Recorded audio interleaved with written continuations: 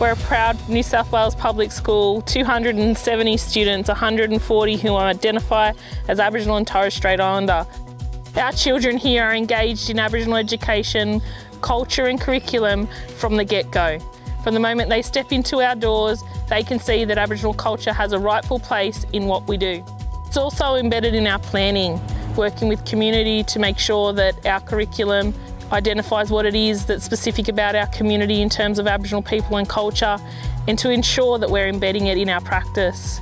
Families are a critical component to what we do in our school, from developing our philosophy all the way through our involvement on the day-to-day basis. We've developed a continuum of learning that is focused on cultural knowledge, skills and experiences.